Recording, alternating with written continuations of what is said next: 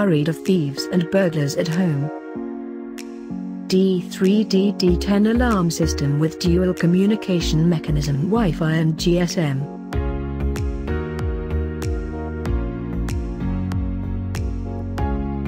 This video will explain how to configure door sensor with D3D D10 Wi-Fi security alarm system.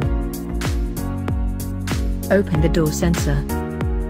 Then remove the plastic film to activate the door sensor.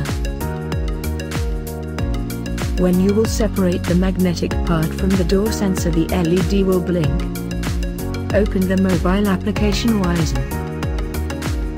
Click on Set. Then click on Zone Setting. Select a zone between 06 to 14. Click on Study button.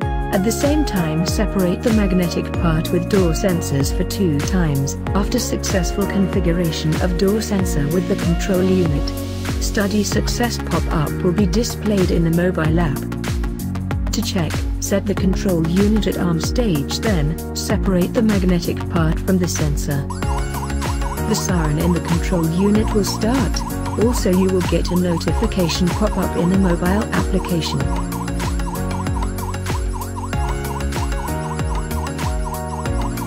Thanks for watching the video. For any help, feel free to contact us.